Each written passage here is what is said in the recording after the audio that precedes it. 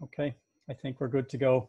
According to my clock, it's 1300 Universal Time. So welcome to everybody from around the world. My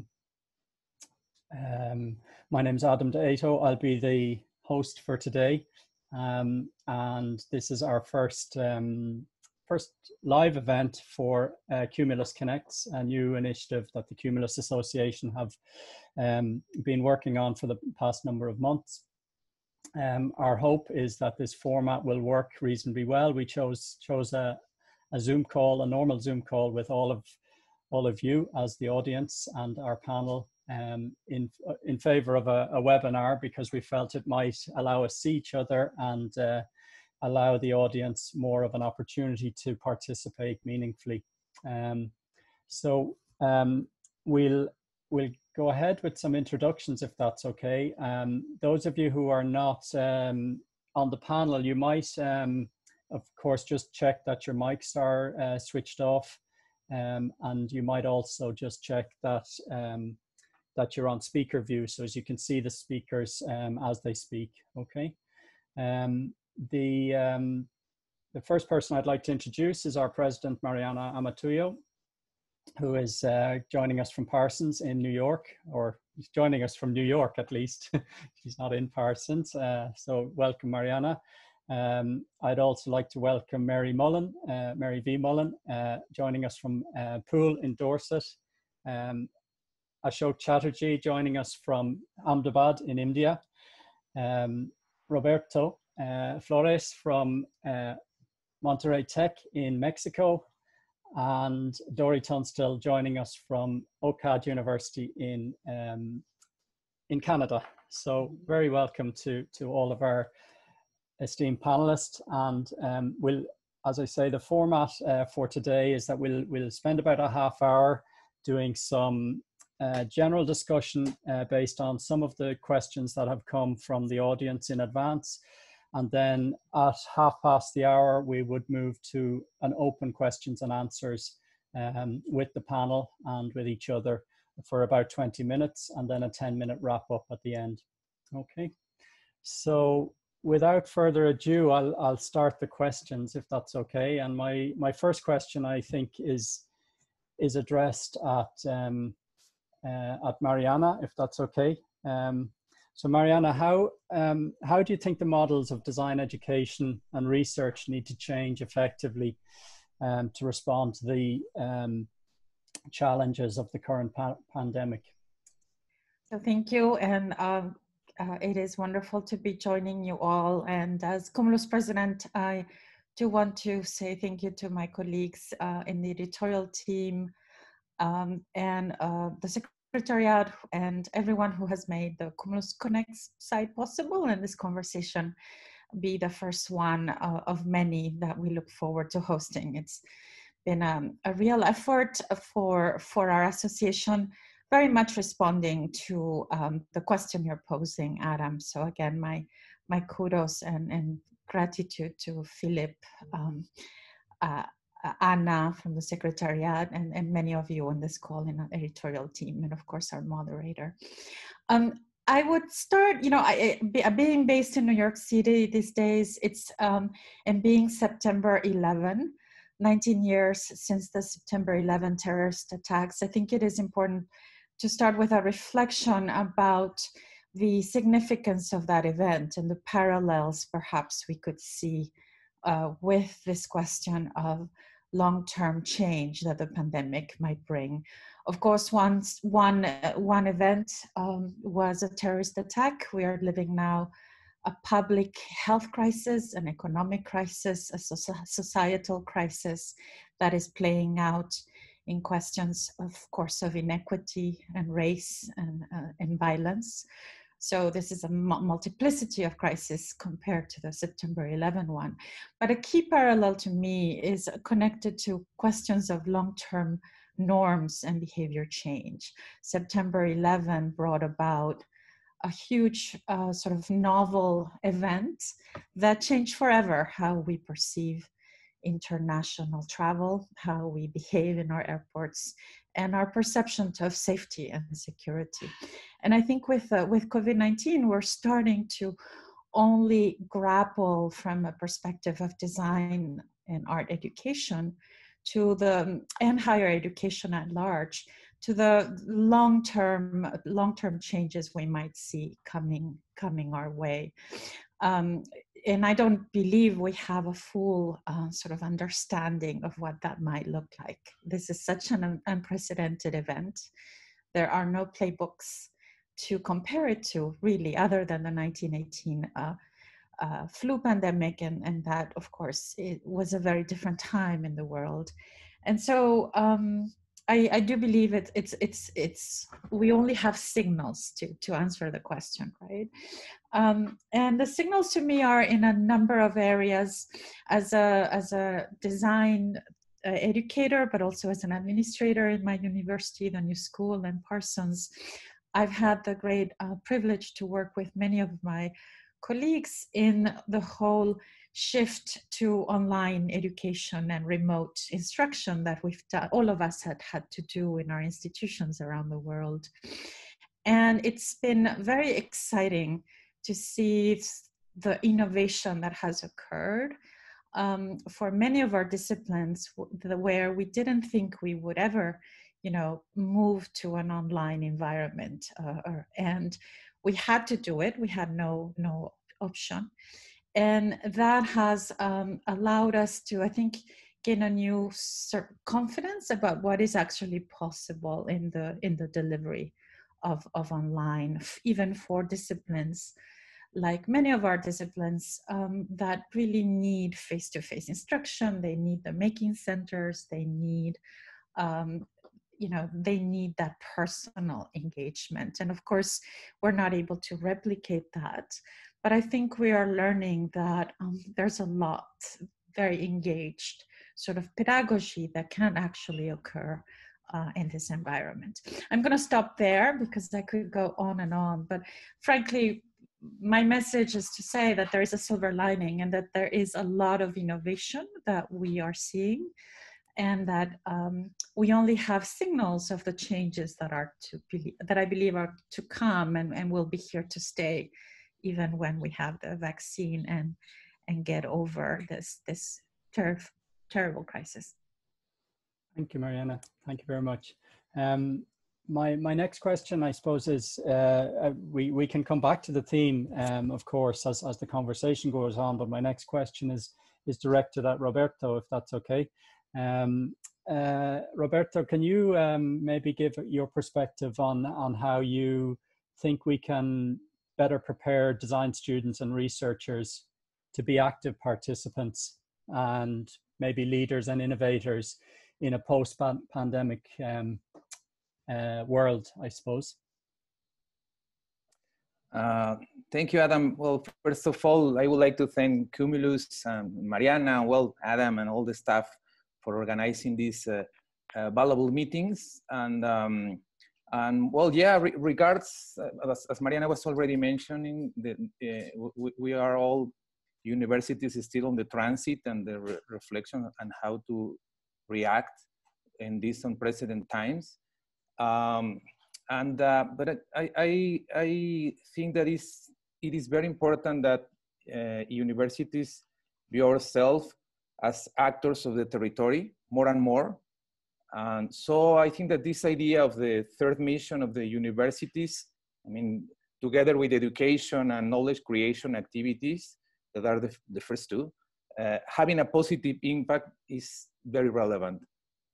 So we could be, as universities, a open platform that connects with territorial ecosystems and catalyze change.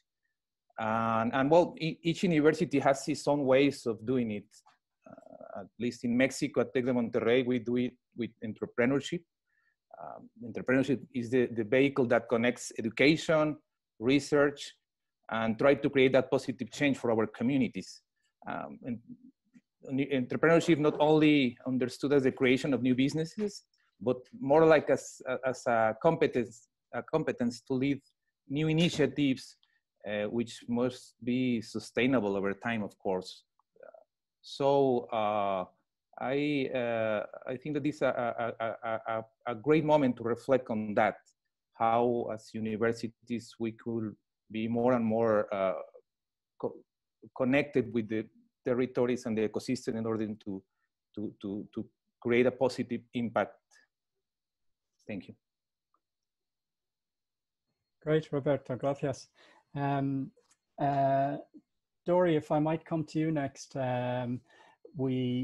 We were discussing recently amongst ourselves, you know, the idea of, I suppose, what we're terming global society, or, you know, global thinking and locally appropriate or locally specific responses. Is there maybe something that you can share from your own experience that you see are the big issues for that type of thinking, where we're trying to educate the future designers perhaps about being global citizens, but also being locally appropriate leaders, change makers, actors, whatever? Yeah. Well, I think one of the advantages of living in Toronto is that it's a global city. I mean, it's a city that is made up of many, well, strong Indigenous presence. And so we have like 6 nations reserved just right outside of Toronto. So we have that very local perspective going back thousands and thousands of years, which we're trying to incorporate in design through kind of this process of decolonization. But at the same time, you know, Toronto is a very international city. You have people from all over the world. It's a city that's what's called minority majority. So we have a majority of people are in many ways first or second generation from Asia, South Asia, Chile, Mexico, Vietnam, from all over the world. So even within our student population, we have to deal both what's locally the context of being in Toronto and being on Indigenous lands, particularly the lands of the Mississaugas of the Credit, the Haudenosaunee, the Anishinaabe, and the Huon-Wendat. But we're also global. And so what we're able to do in our curriculum, in our community in and of itself, is actually reflect that. It's not even a balance, is the right word. It's that dialogue between what it is that you're doing that affects me where I am, but also has reverberations from all over the world. And so in our graphic design courses, for example, you know, we, the students engage with using multiple languages. They may use their, you know, their parents or their grandparents' language in design, as well as how does that mix, you know, with English and French, and even in some of the ways like in Cree, right? So really, the lucky thing about being in Toronto is that we exist at a point of locality, where we have to deal with both the local and the international as being the unique dynamic of our local context in and of itself. It's super. Thank you, Dori. That's really interesting. I'll come to Ashoke next, if that's okay. Ashoke, you have, I think, probably the most experience of most of us over many years of advocacy in design education and in design, not just in India. I know in Ireland also. From many years ago. So my question, I suppose, to you is what learnings do you feel we can take from past experiences with respect to design advocacy and supporting design education, or maybe changing design education, or as we've discussed before, changing education in the more holistic sense? Thank you, Adam, and thanks to Cumulus for this opportunity. Actually, I'm a bit at a disadvantage because it's been many years since I actually was in a design classroom, but I'm surrounded by the challenges that design education has had. And in this pandemic, particularly in what the pandemic has told us here in India about our society, one of the things that has come through, which is, I think, rather critical from my perspective, is to whether we can use this opportunity when we don't really know when this pandemic will end, when we don't really know what other crises will follow it, whether we can address some of the basic issues about education, not just the pedagogy of teaching design in a new way, but perhaps re-articulating to our societies why design is important. I think one of the real lessons of this pandemic in India has been, and it's unfolding right around us as I speak. I've just received, before we got online, word that in one of our most craft-rich states, suicides have started amongst some of our greatest artisans. And this sense that after all these years, our design education continues to concentrate, to focus on what in this country is called the organized sector. In other words, on corporates. Whereas the pandemic has revealed what we've known all along, but have ignored, that the vast majority of livelihoods in this country are in the so-called informal sector, which is outside the reach of the design service. And we started design education in India with the hope and with the aspiration that design education that we started in the 60s and the 70s would in fact uplift the majority of our people. And in 2020, we realized that the majority of our people are still outside the reach of design service and are still visited by design education, but not served by design education, if you understand what I mean.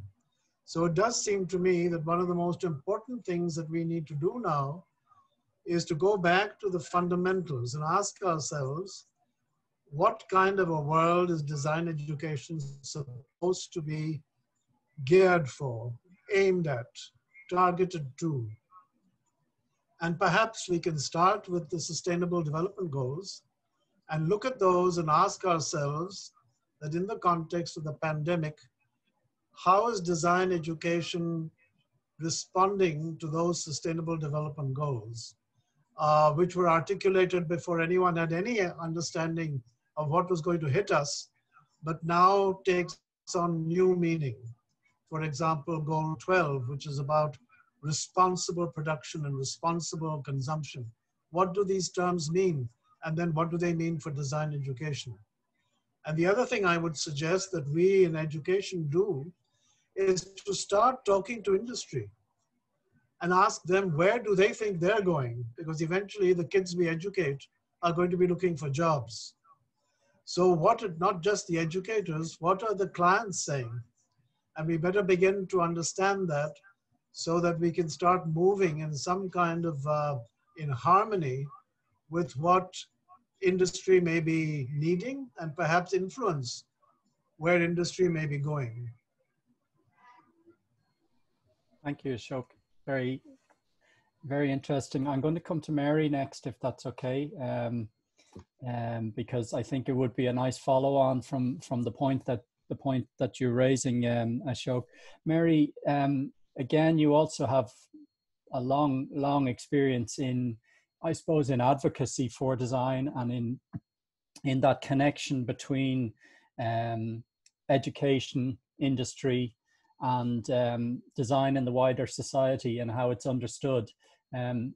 Is there a follow-up from what Ashoke has said that you would like to add from your perspective? Well, I feel a bit of a fraud in the field of design educators. I'm the maverick, but it's wonderful and a great honor to be with you all. I couldn't agree more with what Ashoke has said, and it applies not only to India, but to developed countries, or what we consider developed countries as well. From my association with universities and colleges and with designers, I think perhaps the most important thing is that we must encourage all you educators to find ways to nourish the creative minds and to teach young people who have this great creative ability to look at the problems that you've all highlighted and how that they will be able to think ahead. As you've indicated, we all don't know what's going to happen, but somehow to think again and then to ask, why not? Why can't we look at things in a different way and to find new ways of doing it without necessarily abandoning the old? I think we have to go back to basics in a lot. We have to look at things in our world, which are things like sustainability, as Ashoke said, but the very methodology in which we deliver health services or education itself might perform or give a lead for how other services are delivered. Thank you, Mary. Thank you very much. We've a little bit more time before we go to the general audience.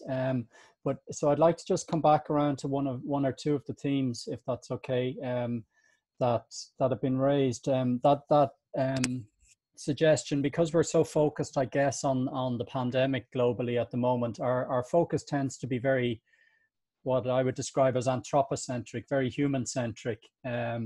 And I'm just interested, perhaps I could direct this again at Mariana, if that's okay. I'm just interested in your take on the relevance to sustainability as we describe it, or to the natural world, and how perhaps we can rethink our approach to learning from the pandemic, rethink our approach to how we influence the natural world, or the non-human part of the world, I suppose. Yeah, thank you for that question. I think it's an excellent question. Just this week, I had the opportunity to attend the Ellen MacArthur Summit. The Ellen MacArthur Foundation was very involved as a knowledge partner for Cumulus in the Cumulus Green competition that we ran for the association this past year, that was aligned with SDG 12 and responsible production and consumption. And it was interesting to hear that this is a 10-year-old effort now, the Ellen MacArthur Foundation. They started, I think, with four industry partners, and now there's literally, thousands of the most important corporate partners, universities, foundations, etc., around the world, very connected to this mission of thinking through the responsibility we have, and design is a core element, and designers are a big part of this, right? The responsibility of thinking about the built environment and climate change and issues of sustainability. So these are, I think that COVID is showing us the interconnected but also vulnerable nature of this globalized world that we have sort of taken a little bit for granted. I believe that, as an international association, speaking as a Cumulus stakeholder here, COVID has been a very wake-up call for many of us, certainly in the board, to think about our footprint, our ecological footprint, some of the assumptions we make when we think about coming together as an international community. What does that mean in terms of the carbon footprint that we are creating? But it's also outside, I think, our circles. What we are seeing from the research and from the media is a reckoning around how this climate crisis that we're in is only going to get worse, right? Here again, speaking as someone based in the US, we are seeing this apocalyptic sort of situation happening in California with the wildfires, California, Oregon, and Washington states in the U.S. It's I think, you know, the data is out there, the science is out there showing us how little we've done to care for this planet, and how, again, as human beings, we are, you know, one component of a world that we have to take much more responsibility for. And as designers and design educators and artists, I do believe we have a huge responsibility, and this has to be at the core of our curricula, and the sort of global citizenship that we impart to our students, wherever they may be. Thank you, Mariana. Just to take just 2 more minutes while we we come to the audience questions, I'm going to ask Roberto to respond to I suppose to something that Dori raised about the need to I suppose to rethink design education in the sense of decolonization. If I'm not summarizing as a phrase, Dori, in Mexico, how would you consider this to be relevant or important, or maybe in Latin America in the wider context? Because of course Latin America is another one of the global regions that has been hugely affected by colonization in the past, and now perhaps the continuation of the effects of that. Thank you, Adam. Yeah. I think that in Latin America, and well, here I see some of my Latin American colleagues connected, and maybe they can add to the conversation too. There is at this moment a very, I would say, relevant discussion about this, the decolonization of design in general, because well, yeah, our history of how design get into Latin America is, you know, it is, we inherit models from outside, but now at these days, I think that there is also this very, very globalization movement that were at the time we are getting more global and connected. We are still on that transit on finding our ways, I will say, to understand and use design.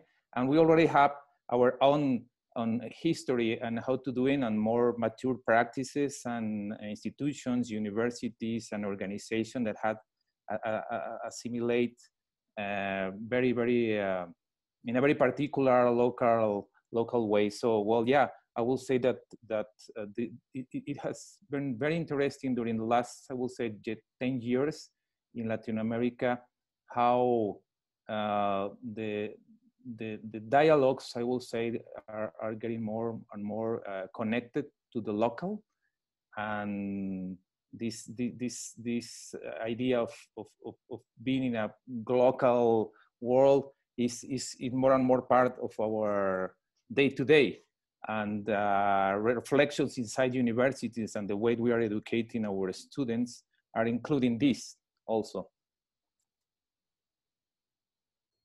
Okay, gracias. Gracias, Roberto. Encantado. We're just coming up to the half hour, so if it's okay, we'll go to the audience and maybe continue some of the themes that have been raised.